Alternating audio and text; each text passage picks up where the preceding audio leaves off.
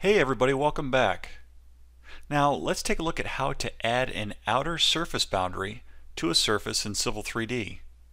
We'll look at how we can convert a polyline to an outer boundary that destructively removes tin lines from an existing surface. Let's take a look. So I'm currently in drawing 1B, which is a continuation from our tutorial based upon how to import break lines. But now we're going to create an outer boundary from a polyline. So first, go ahead and go to your Home tab, then go to your Layers, scroll up until you get to underscore existing boundary. Go ahead and thaw that boundary, and what you'll see is we have this blue outer polyline that surrounds our entire site. Now this blue polyline represents the extents of the site. The polyline was imported with the original surface contours. But go ahead and go into your tool space, and under Prospector, I want you to go under Surfaces, click the little plus icon, click it again underneath the existing grade, go to your Surface Definition Collection, expand that out. Next, I want you to go to Boundaries, right-click on Boundaries and click Add. We'll get our little dialog box right here for Add Boundaries. Next, I want you to type in EG space dash outer. We're going to keep our boundary type as outer.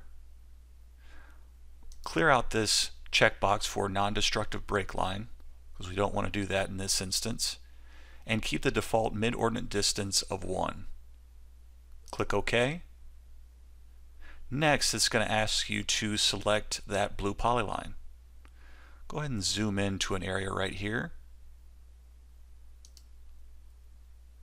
And when we zoom out, you can see that this blue outer boundary has clipped out a lot of the other information that was there before. Next, I want you to hide this blue polyline.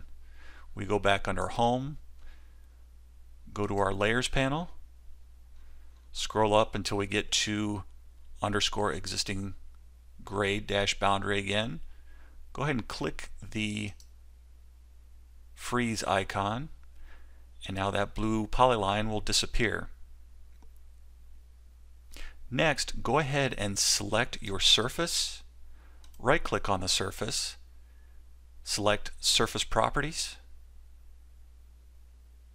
and now under the Information tab, I want you to change the surface style to Contours 5-foot and 25-foot background. Click OK, and now you can kind of see a ghosted in surface right here, where contours are displayed as muted colors at broad intervals. This display allows major surface features to remain visible while you focus on other aspects of the site design. If you'd like to learn more about Civil 3D workflow tips and tricks, visit AutoCAD Civil3D Training.com and be sure to sign up for future video notifications, or click subscribe on our YouTube channel.